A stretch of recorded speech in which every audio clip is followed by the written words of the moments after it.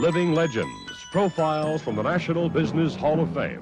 Brought to you by Bell South, everything you expect from a leader.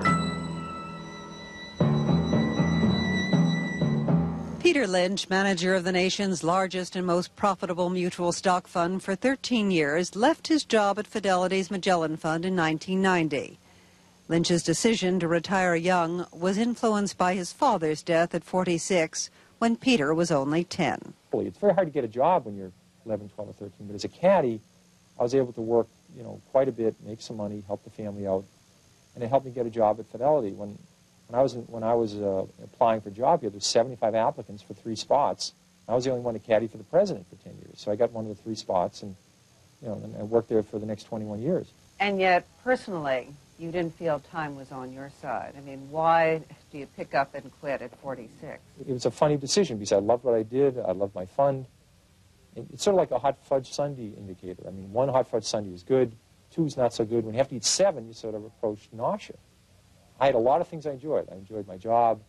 I enjoyed my outside charitable activities. I really enjoyed my family. It all didn't fit. It just didn't fit. If we had a 9-day week or a 10-day week, I might have been able to do it. But my personality, I probably would have worked 8 days out of the 9-day week. So you can't run a fund half speed. You can't run it at quarter speed. You either run it full out or you don't. I had to come to a decision saying, what I want to do the next 20, 30 years. And I decided, this was not what I wanted to do. Do you feel that once you made that decision, people came up to you and said, gee, I know just how you feel. I'd like to do the same thing, but I can't? That was amazing, Meryl. I thought a lot of people would be critical, a lot of people would be upset. I had over 1 million accounts in Magellan. 1 out of 100 people in the country were in the fund. I received thousands of letters, thousands of telegrams and phone calls, and almost all of them said, gee, I really wish you'd continue to run it, but I think you're doing the right thing. Thank you very much. People that weren't in the fund said, I think it's a smart decision. It was amazing. I mean, it was incredible. There was this outpouring of people saying, what a brilliant thing you're doing. I didn't think it was that brilliant. I just did it. What advice do you give those of your generation toying with the idea of getting off the fast track?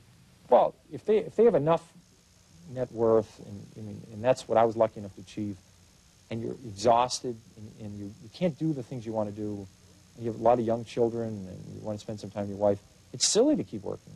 I don't remember anybody when they're dying saying, I wish I'd spent more time in the office. I mean, I've never heard that statement. It just never occurs. I mean, you ought to say to yourself, what's good, what's fun? And if you've been blessed with enough net worth, it's silly to keep doing what you're doing. The master of Magellan, Peter Lynch, at age 47, already a Wall Street legend.